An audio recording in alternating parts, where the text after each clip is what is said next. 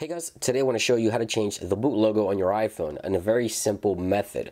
Now, this is going to work iOS 11.1.2 or below, and it doesn't require a jailbreak. It's a very easy method, as I mentioned, a one single click process pretty much.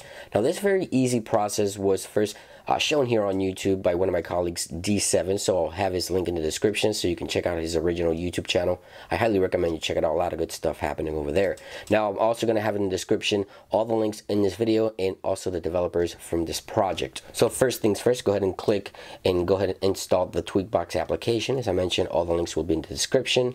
Click allow, click install, and then enter your passcode. It's the same one you use to unlock your phone. If you have one, if you don't, just click install. It's going to install the Tweakbox application.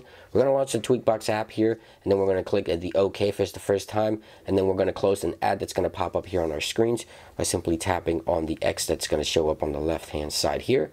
Click on applications and then go to Tweakbox applications, and we're going to go all the way down here. Go Tweakbox applications and go all the way down here, and we're going to install this application right here, ChromeGate. So go ahead and install this application and just wait for it to install on your device.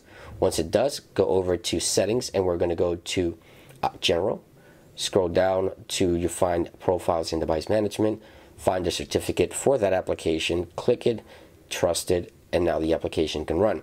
Now this is going to be the application that's going to allow us to go ahead and change those custom boot logos. We're going to skip the ad on this one, and then we're going to click run.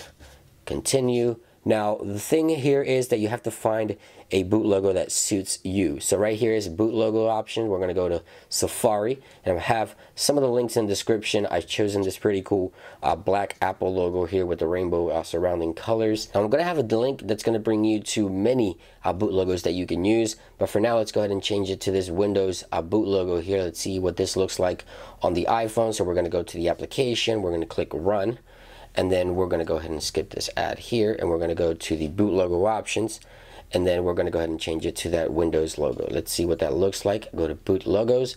You can use default by simply tapping use default, and then just simply paste the URL and change the logo. If you want to go back, just simply change it back to the original. Successful. We're going to go ahead and reboot, and now after we reboot, we should have a custom boot logo. So let's go ahead and reboot, and we should have that Windows boot logo on our iPhone. So it's pretty cool stuff. At first you're going to get the boot logo, the standard Apple boot logo. It's going to go away, and then it's going to show whatever custom boot logo you applied.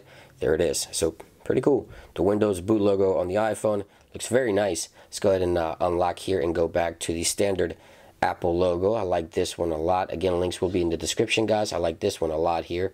So let's go ahead and copy this one, and we're going to go back to the application.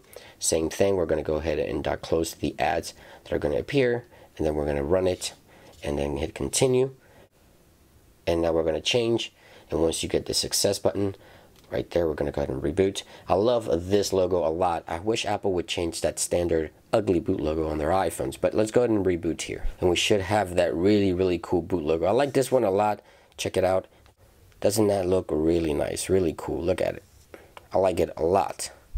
So you guys have it, how to change custom boot logos. Check them out, links in the description. I hope you guys enjoyed the video, and I'll see you on the next one. Peace.